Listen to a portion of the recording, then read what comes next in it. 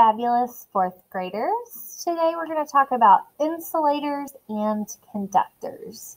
So when we talk about an insulator, we're going to be talking about the opposite of a conductor, which is an insulator. So obviously a conductor is going to be the opposite of an insulator.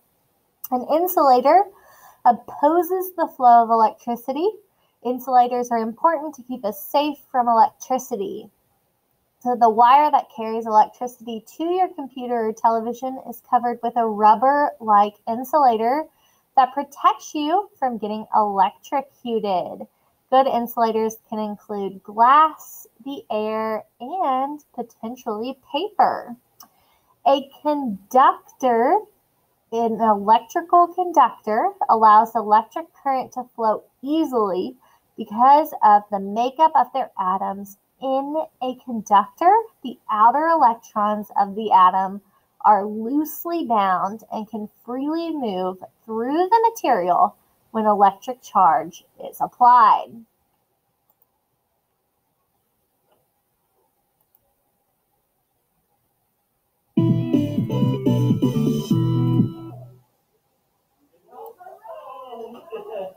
Color-changing paper is a lot of fun to play with because it's paper that changes colors, and that's not normal. But you can use it to do science too. For example, you can use it to learn whether objects are insulators or conductors. Insulators are things that heat doesn't move through very well, like the cardboard sleeves on paper cups of hot chocolate. Conductors are the opposite. They allow heat to move through them easily, like metals. You can probably find insulators and conductors all around your home or classroom. Here's a quick experiment that you can do to figure out which is which.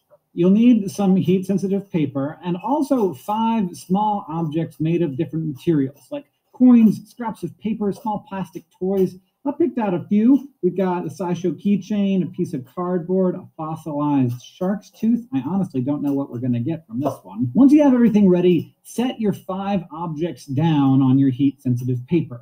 Then take a second to write down a prediction. What objects do you think will make good conductors and why? Sometimes making predictions can just feel like extra unnecessary work because you just want to know what happens at the end of the experiment, and you're going to know by the end. But predictions are important because they give you a chance to think about why things happen. And if you're wrong, you can think about why you were wrong. For example, I honestly don't know how good of a thermal conductor this shark's tooth is going to be. It's made of stone because it's fossilized. So it's dense and it feels heavy, and I can feel its coolness on my hand in the way I couldn't with like styrofoam, a really good insulator. But I don't know, stone, is that going to be a good conductor? I have my theories. Now it's time to see what's going to happen. One at a time with the object on the paper. Place your fingers on the object, making sure not to touch the paper. After 30 seconds, you can check to see if the paper underneath the object has changed colors. If it has, your object is probably a pretty good conductor. If it hasn't changed colors, you can always put your finger back on the object and wait a little longer because maybe your object is a conductor, but not like a great one. Let's see what our SciShow keychain did. Oh, a little bit of an impression there, but not so much as I was expecting, honestly. What about this penny? We're going to count to 30 now. See what happens.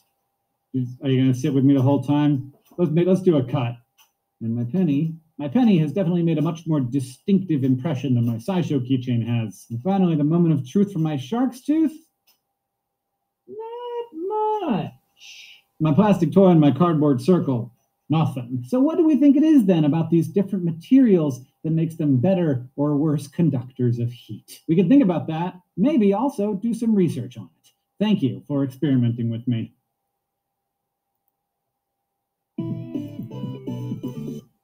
All right, kiddos. So I want you to head to your Google Classroom.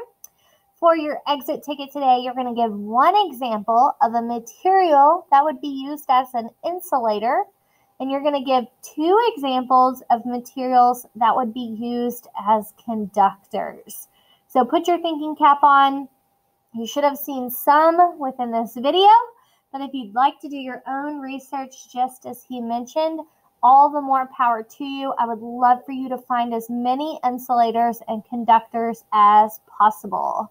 Happy hunting!